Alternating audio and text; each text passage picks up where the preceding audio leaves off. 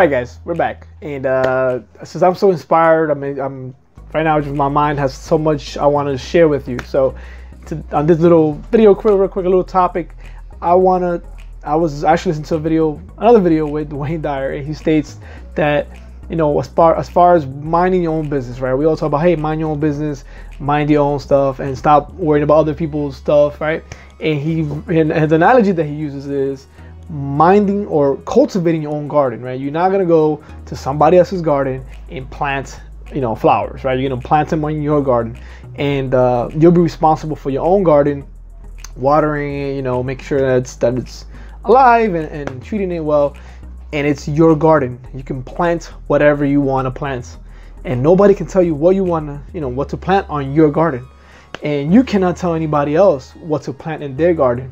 So I'm smiling because it's kind of true how life we go upon our own lives. We try to tell other people what to do or what they should do, and people try to tell you what you should do or what you to do, and this is why all these things happen, and we don't really live the best version of ourselves.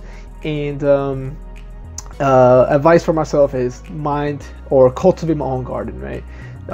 Just, you know, whatever it is that I want to cultivate it for myself, and not really minding about what the other person is doing, the competitors, the friends, family. You know, they have their own gardens to tend to, right? And we should be tending to our own gardens.